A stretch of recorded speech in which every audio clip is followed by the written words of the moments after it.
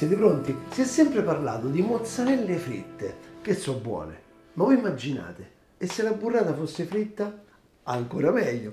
E quindi adesso gli ingredienti subito: basilico, aglio, farina, burratine, oh, questi sono gioiellini, sono robetta particolare, Ti arrivo da San Vito dei Normanni, da un amico, lui dice, ma tutti sti amici c'ha, io ho solo amici che fanno da mangiare. Quindi lui ha un caseificio, si chiama Lanzillotti, poi uova fresche, pomodoro, passata, panko e se serve un po' di latte. È una cosa importante, che cosa friggiamo? Con l'olio, olio di arachidi.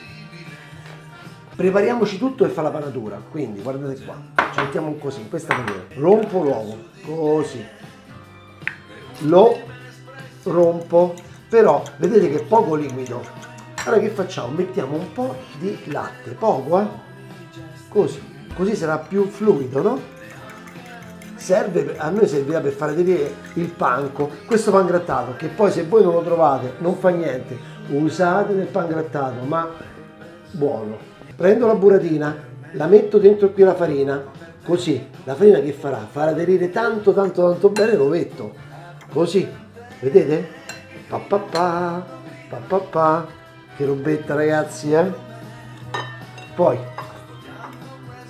lo facciamo bene aderire questo panko, bello, lo presso, no? Così, zac, zac. Non siamo sicuri che per una bella panatura? Facciamo così, ripassiamo dentro l'uovo, così, pa, pa, pa. Poi prendiamo la burrata, la metto qua dentro e facciamo una doppia panatura, ok? Attenti che non schiacciate troppo forte, la burrata la sapete come è fatta dentro, no? C'è dentro la panna, quindi c'è prima che schiacciamo e esce tutto quanto fuori. Vado con la seconda, sono concentratissimo, perché qui bisogna toccare ma non far male, come quando uno si accarezza una bella donna, vedo? Con la giusta pressione. Adesso mi permetto di pulire le mani perché sennò la donna non posso più accarezzare. Nel frattempo accendiamo l'olio al massimo, perché qua deve essere una frittura velocissima. Qua bisogna fare una crosticina bella dorata esterna, croccante e dentro morbido, quindi l'olio al massimo della temperatura. Però una salsetta dobbiamo farla giusta che accompagni questa buratina fritta, quindi aglio e olio. Vediamo qui, mettiamo prima l'olio, buono, poco, qui abbiamo già la frittura, non possiamo appesantire troppo. Poi aglio, taglio a metà così, lascio la camicia, metto qui la parte tagliata, la metto sul fondo, sulla superficie, così si improfuma bene. Prendiamo il basilico, i gambi, eccoli qua, e li mettiamo qua dentro. E lasciamo andare. A questo punto aggiungiamo la passata. Ecco qua, la facciamo cuocere un pochino. Aggiungiamo 2 granelli di sale, buono, un po' di pepe nero e mescoliamo così.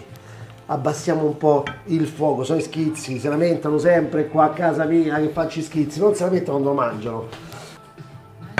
Ecco qua. Adesso vediamo a che punto sta l'olio. È pronto ragazzi, vedete come fa? Come frigge? Ci siamo? Mamma mia, sono un po' agitato, lo sapete? Questa burrata è come se fosse una donna e allora dobbiamo accompagnarla piano piano, così.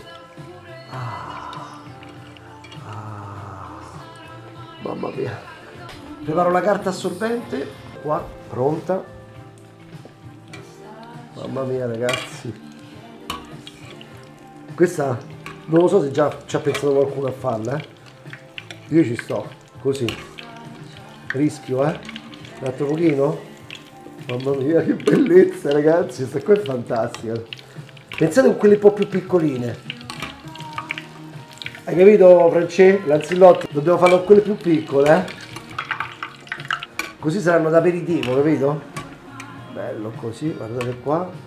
Olio caldissimo, vedete? Io sto attento a che cosa? Che non si apra la burratina, che non fuoriesca nulla, capito? Così devo girarla un pochettino. Perché qua l'effetto deve essere croccante fuori e dentro morbida. Vai, così. Mamma mia.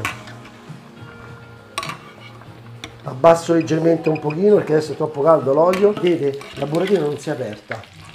Perfetta, così. Basta. Tengo tutto. Mamma mia, che spettacolo, ragazzi. Adesso la salsetta di pomodoro è quasi pronta. Deve essere quasi cruda. Non deve essere proprio stracotta, deve essere cruda, deve essere fresca. Perché pensate alla burrata. La burrata la mangiamo d'estate, bella, fresca, col pomodoro appena colto. Invece noi siamo in inverno, quindi il pomodoro è una passata, perché noi lavoriamo con i prodotti stagionali sempre. Piatto fondo, perché dobbiamo intingere, poi dobbiamo fare il pastrocchio quando la rompiamo la burrata, no?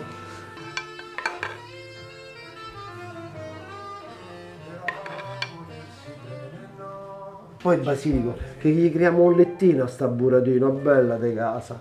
Poi la buratina. E adesso me la devo assaggiare io. Faccio la stessa cosa dentro al piatto.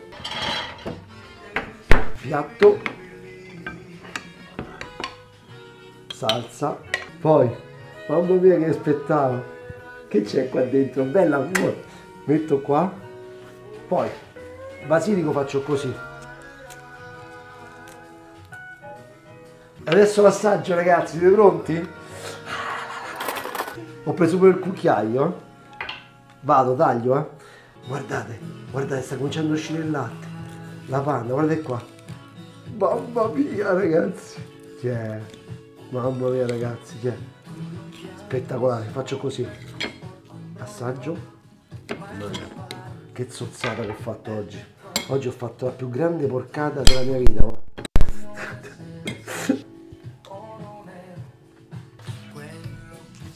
No, non potete capire, non potete capire. C'ho più salsa di pomodoro. Guarda qua, guardate qua.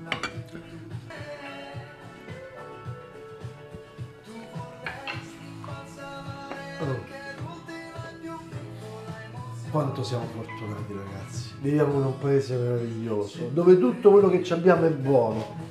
Abbiamo le cose più buone del mondo. Dovete rifare questa ricetta, è straordinaria, una bontà vera, una golosa da morire.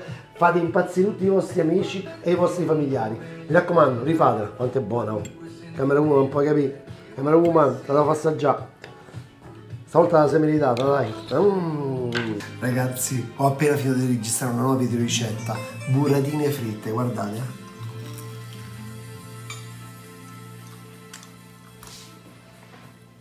Una bontà, ragazzi. Da svenimento, guarda. Che bontà. Buono, buono, buono.